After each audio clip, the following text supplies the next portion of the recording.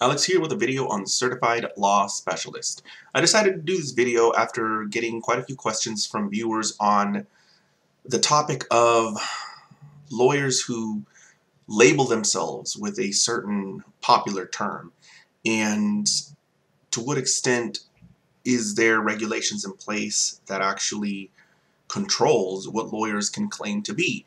One of the biggest complaints that I get is, hey Alex, I hired a lawyer who claimed to be a father's rights lawyer or a father's rights advocate or something like that.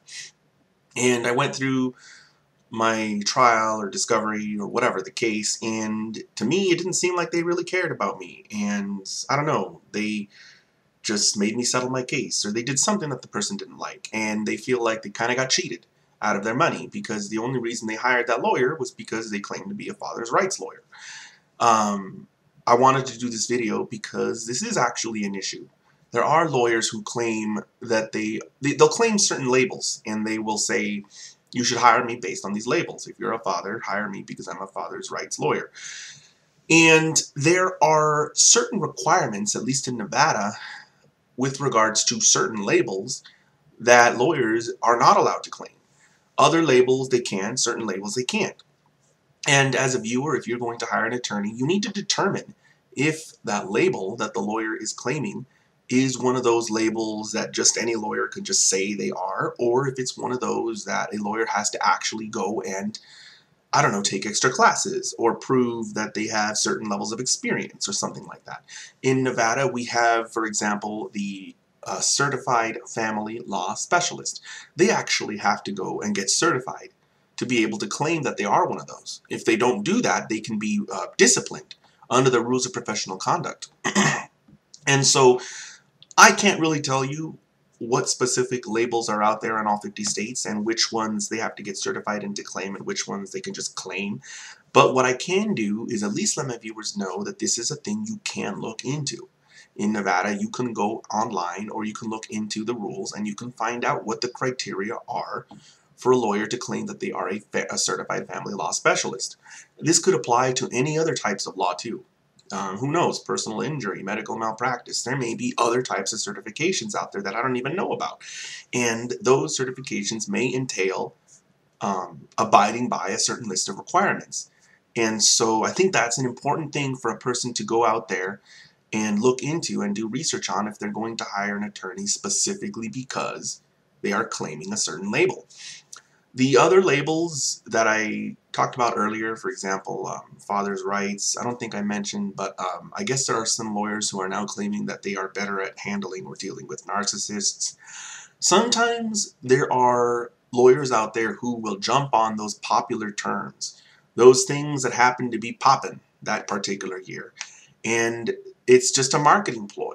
You know, they want to get more clients, and if they claim certain labels, more clients will assume, hey, this person is an expert in, personality disorders or, abusive parents, stuff like that. And they'll go and hire them thinking that they're going to get a very, unique experience with that attorney because they're saying they know what they're talking about, when in reality, it's just a phrase or a term that just happens to be popular, that happens to drive clients. The father's rights lawyer label, that one's been out since I started in 2008. And there are firms that would claim, hey, I'm a father's rights advocate, or I believe in father's rights. There's even a firm in Reno that claims they only take fathers and no other types of parents. I think there are some exceptions, but I mean, it's interesting the extent at which some firms will go for a marketing ploy to get more clients, and it does hurt people. It upsets people because they feel like they've already been fleeced by the legal system, or they feel like they've already been fleeced by their ex, and they want to get somebody in their corner that they feel really cares about them. And so those labels reach out to people and pull them in. And then when they go and they hire and they pay all those thousands of dollars and they don't get what they expected, it really upsets them. So anyway, I hope this video... Oh, by the way, not everyone who claims one of those labels is a liar or a fraud. There are some attorneys who will say, I'm a father's rights lawyer, and they actually are. They love fathers, and they go, they fight like, to the bitter end for that father. And again, this is just a popular label for this channel. I know most of my viewers are here because of child custody cases. There's other types of lawyers out there for other types of cases.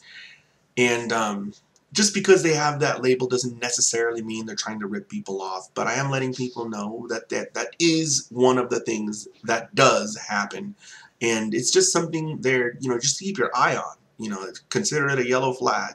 You know, it's something that you should, you know, abide by with caution, and, you know, get to the bottom of exactly what that lawyer has done to show that they have earned that label.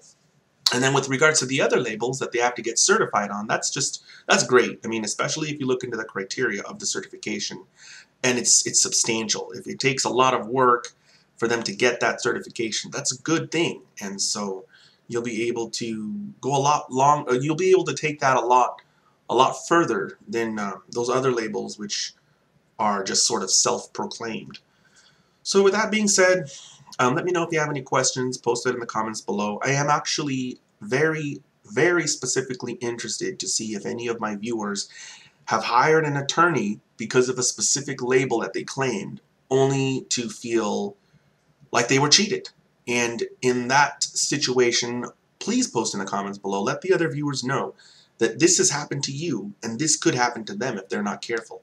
Please post in the comments below, because I do know that I do get emails from people who are upset because they've hired those types of attorneys and they didn't get what they expected from them. So that being said, I will see you guys next time.